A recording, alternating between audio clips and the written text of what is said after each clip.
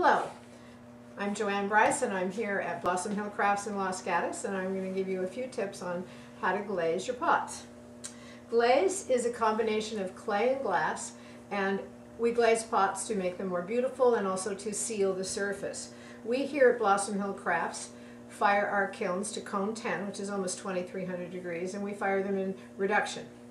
Reduction and heat, however, are two completely separate functions in a kiln. They are not related. So we will touch on that at a later time. Today we're just going to talk about how to prepare your pot for glazing and how to glaze. After a pot's been bisqued, and never glaze an unbisqued pot.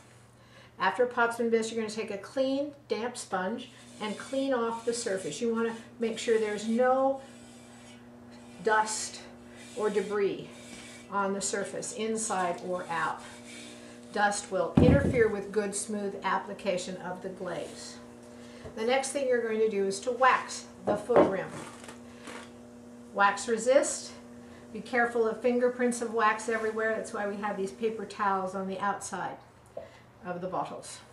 You're going to hold your pot. I like to hold my pot sideways and wax around and then fill in the bottom with wax. I wax naturally. If there's a foot rim line like this pot, I would wax right up to that foot rim, like so, and then wax the whole inside of the foot rim.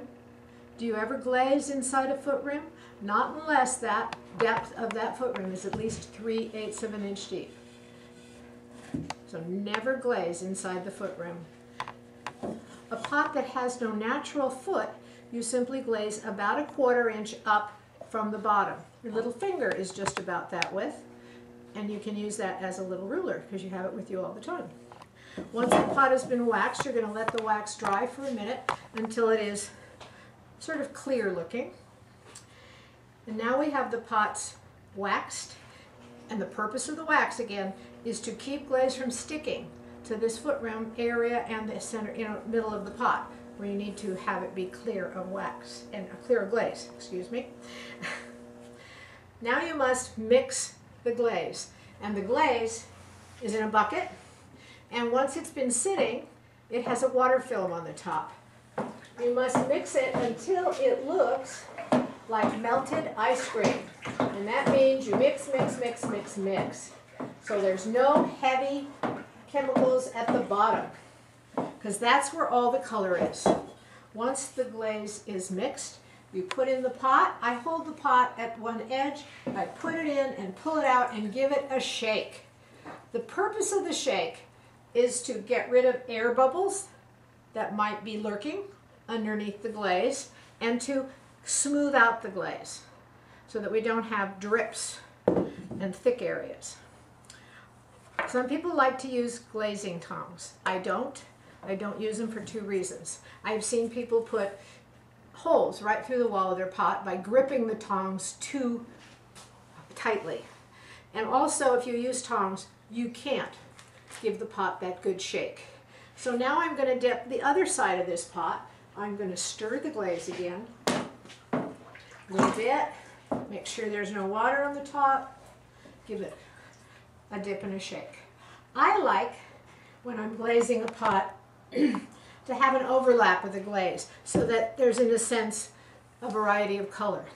This pot, is sort of complex. It has texture, it has shape, unusual shape. I would never put more than one glaze on this pot. A beautiful bowl like this could have more complicated glaze. The more complex the pot, the simpler the glaze. Before you glaze, before you put your pot in there, you need to check the thickness. You're going to stick your finger in the glaze, and you're going to see if you can see the wrinkles in your skin and your cuticle.